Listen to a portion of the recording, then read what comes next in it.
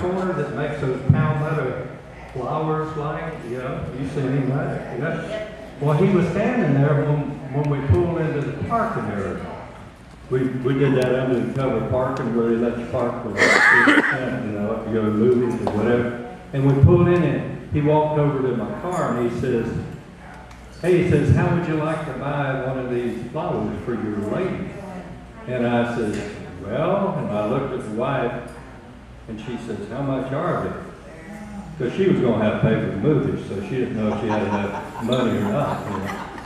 And so he said, $5. So she said, no, we don't want them. So we pulled on it. So we went to, had a little dinner, a movie, and then came back out, got in the car, and we was right behind the girl in a Toyota Camry.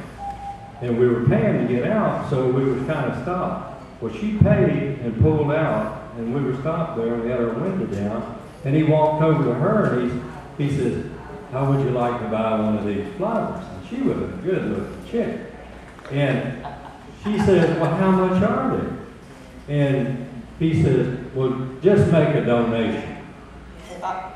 So she reached over. I couldn't tell what you could see she was going to her change stuff.